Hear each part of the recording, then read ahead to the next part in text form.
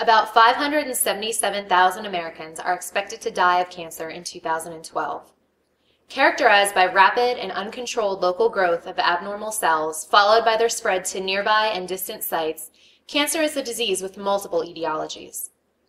Although the 5-year relative survival rate for all cancers diagnosed between 2001 and 2007 is 67%, up almost 20% from what it was in the 1970s, this statistic has opened the door for claims of medical malpractice in cases with suboptimal outcomes.